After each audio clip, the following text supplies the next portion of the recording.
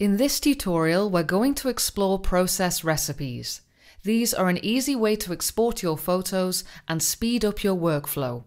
I'll create 3 process recipes, one for exporting photos to Instagram, another for online use, and finally one for print. We can find the process recipes in the Output Tool tab here. You can see that 캡쳐원 has created some ready-made recipes to help get us started. So if I select a recipe, I can see the export settings in the Process Recipe tool below. I can turn on a recipe by checking the checkbox, and I can select multiple recipes to process at the same time. Let's create our first recipe. I'll press the plus icon and rename this Instagram. Now let's add the export settings in the Process Recipe tool below. In the Basic tab, we have lots of options for exporting our photos. In Format, we can change the file type, so Instagram supports JPEG, so let's select this option. And let's leave the quality setting at 100 because Instagram will compress my photos anyway. Next, we have ICC Profile, where we can choose which color profile to embed into the processed photos. As our recipe is for online use, I'll select sRGB as this ensures we get accurate colors online. Next we have resolution, but because our recipe is for online use, I'll be defining the image size in pixels, not with resolution. So let's do this in the scale drop-down. Instagram only shows my photos at 1080 pixels wide, so let's select width in the drop-down, and then pixels, and add in 1080. Now let's go to our File tab where we can set the export destination. So by default, the root folder defers to the Output Location tool below. This means my photos will export to the Output folder inside my session, or if I was using a catalog, it would be the Pictures folder on my computer. We can also check the export destination by selecting one of the arrow icons. We have 2 more options inside the root folder. Image folder will export to the same folder as the originals, or I can select a new folder.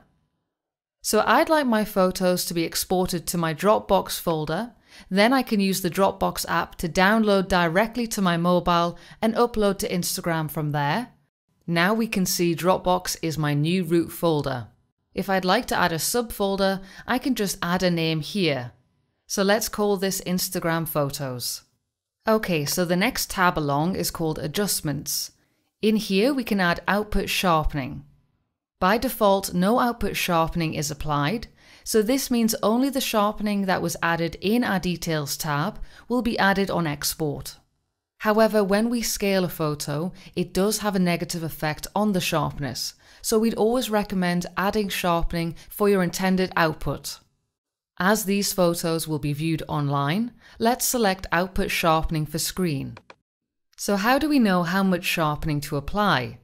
Well, we can use 캡쳐원's recipe proofing, which will rescale our photo to match the output settings. First, let's go up to the toolbar and view the photo at 100%. Now I'll turn on my recipe proofing, and 캡쳐원 will rescale my photo to match the output settings. Now I can see exactly how much sharpening to apply. So I'm happy with this. I'll go back up to my toolbar and turn off my recipe proofing and zoom back out. Okay, so now my process recipe is ready to go. I'll go down to the browser and select a few more photos to process. And I'll ensure I have the Edit All Selected Variants icon enabled in the toolbar, which means all my photos will be processed, and make sure my recipe is checked in the Process Recipes tool. And I can either begin processing using the keyboard shortcut Command or Control D, or I can press the Process button in the Process Recipes tool.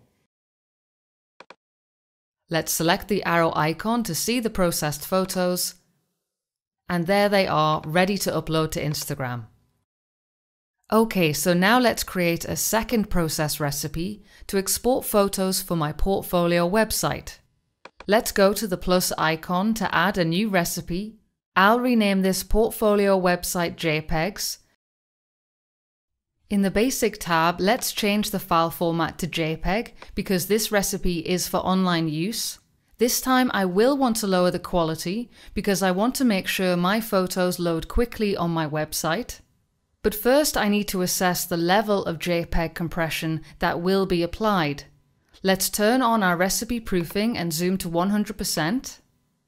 Now I can lower the slider until I'm happy with the level of compression. This works for me, so I'll turn off my recipe proofing and zoom back out. Now let's go down to the ICC profile. As this recipe is for online use, again let's select sRGB to get accurate colors online. Just like with the last recipe, I'll ignore resolution, and my website recommends photos no bigger than 2500 pixels, so I'll select long edge in the scale drop-down and add 2500 pixels. In the File tab, I'll leave the root folder at the default setting of exporting to my output folder, but instead of adding in a subfolder name myself, I'd like Cep쳐원 to create subfolders for me automatically. If we take a look in the Library Tool tab and down to our Filters tool, you can see some of my photos have star ratings. Well, I'd like Cep쳐원 to create subfolders based on the star ratings. This is where we can use Cep쳐원 tokens to create text dynamically from metadata or other data within the session or catalog. Let's go back to the File tab, and here we have a sub-menu icon. I'll select this and a dialog window will open. Here we can see all of the tokens I can choose from. I can either double-click a token to add this, or if I know the name I can start typing and Cep쳐원 will autofill. Now let's press OK, and we can see the token has been added into the subfolder field. I won't make any changes to the adjustments, metadata or watermark tabs, but you can change these according to your needs. Now my process recipe is ready to go. I'll select everything by using the keyboard shortcut Command or Control A. Now let's process the photos by pressing Command or Control D. Let's select the arrow icon. And there we can see Cep쳐원 is creating subfolders based on the star ratings. Okay, now we have 2 process recipes for online use. Let's create a third one for print. I'd like to export my photos as A5 postcards. Let's go down to the plus icon to add a new recipe, and I'll rename this A5 print postcards. Now let's add the export settings in the process recipe tool. In the format drop-down, we can leave this set to TIFF, as this is one of the preferred file formats for printing. JPEG is another option, but speak to your print provider to see what they require. I can also leave the ICC profile set to Adobe RGB because this color profile contains more color information, so it's a better choice for printing. Next, we have resolution, which is important for printing. A general guide is that if your print will be handheld, like a postcard or brochure, then a PPI of 300 should be used. But if your print is viewed further away, like a poster or billboard, you can have less detail, so a lower PPI can be used. Moving down to scale, let's add the A5 measurements. So I'll select dimensions in the drop-down, and then millimeters, and add in 148 by 210. Now let's go up to the File tab. I'm happy with the default setting of exporting to my output folder, but let's add a subfolder name. Okay, so let's go to our Adjustments tab so we can add some output sharpening. In the drop-down, this time I'll select Output Sharpening for print, and you'll see a new parameter appears called Distance. This is referring to the viewing distance. So my postcard will be handheld, so the viewing distance would be around 40 centimeters. Let's turn on recipe proofing so we can decide how much sharpening to apply. The default setting is a great starting point, but you can increase or decrease to your taste. So I'm happy with this. Let's turn off recipe proofing and zoom back out. Finally, let's go to the Watermark tab. And in the drop-down, I'll select Image, as I'd like to add my logo as a watermark. I can either add this using the Upload box, or I can use the submenu icon to locate the file on my computer.